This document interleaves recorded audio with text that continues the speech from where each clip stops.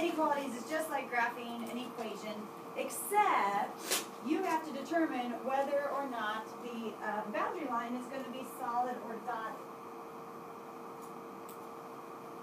So that's one of the first things you want to kind of think about, because that's most often what people forget to do. They'll graph it correctly, but they forget to dot it when it needs to be dotted. And how do we know when it needs to be solid or dotted?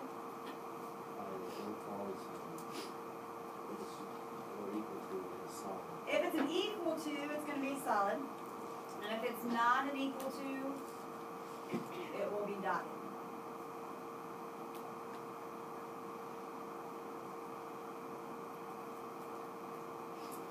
Then, of course, after we graph that boundary line, solid or dotted, we have to figure out what side to shade. That's the other difference when we're graphing inequality, is that it's not going to be just a line.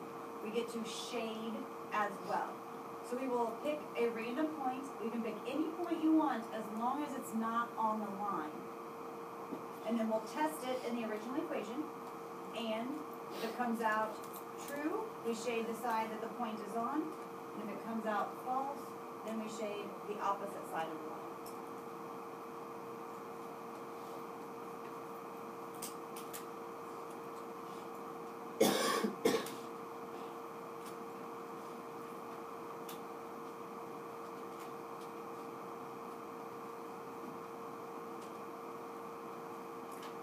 Alright, so we have 2x minus y is greater than 8.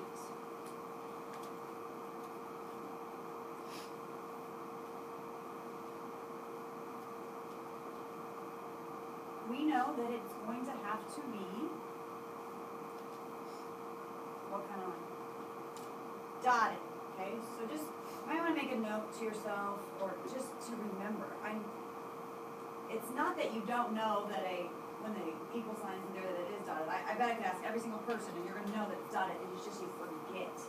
So make a note so that you don't forget to do that.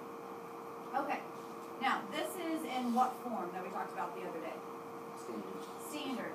So when you solve it, think about it, when we're going to find the points, as if it was just a standard equation, 2x minus y equals 8. What did we do the other day? Anytime we have an equation in standard form, how do we go about graphing that? You guys remember? Okay.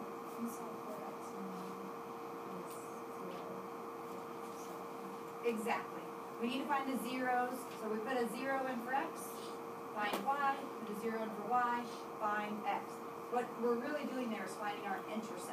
You're finding your x-intercept and your y-intercept when you do that.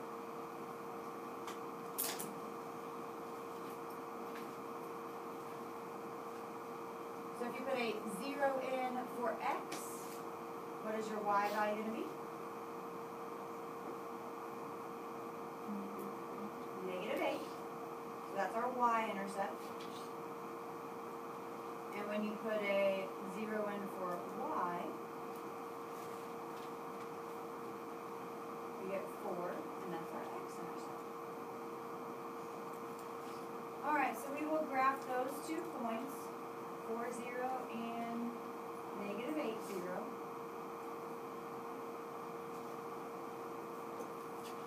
And then we freehandly connect them.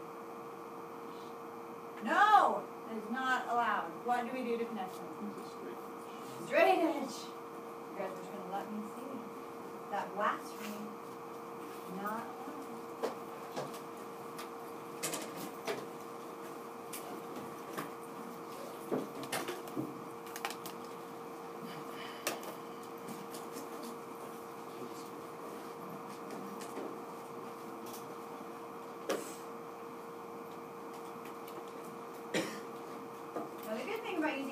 Is if you accidentally forget to dot it, you could always go back and erase.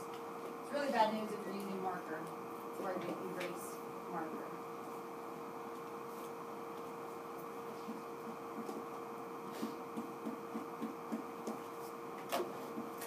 So we put our x-intercepts on there and we dot our line, and then we need to test a point. Any particular point anyone would like to test? 0, 0, that is my favorite as well. So if we're going to test 0, 0,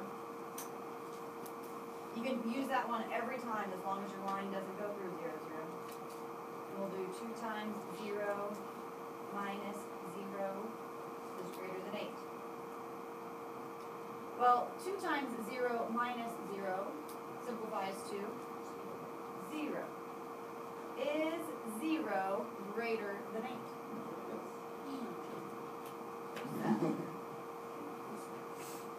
So, since 0, 0 is on the left side, but it made our statement fall, where do we shade? To the right. To the right.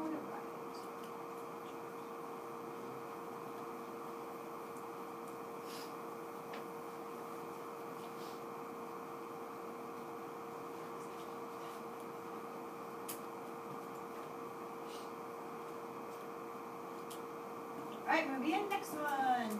And last one. Yay. Example 2. Negative 3x is less than or equal to 9. That's it.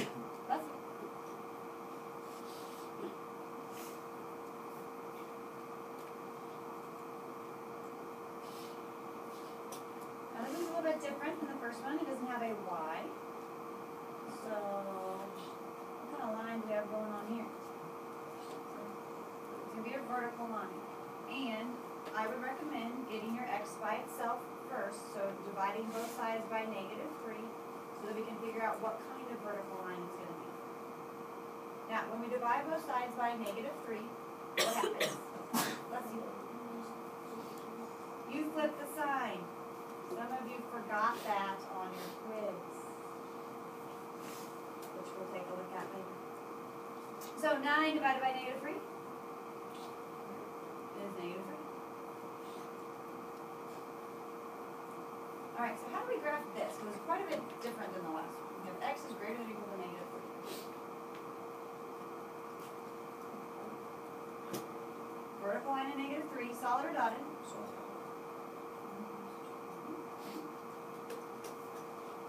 Everybody saw me, I almost drew a fucking straight edge. But I'm bad example.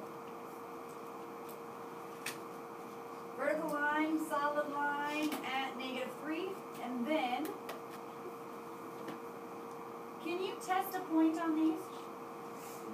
Sure, you could. You could still put 0 in. If I wanted to test 0, I mean, they're a little bit more obvious, but is 0 greater than or equal to negative 3? Yeah, so which way are we shading? Now what does all this mean, all this shaded area?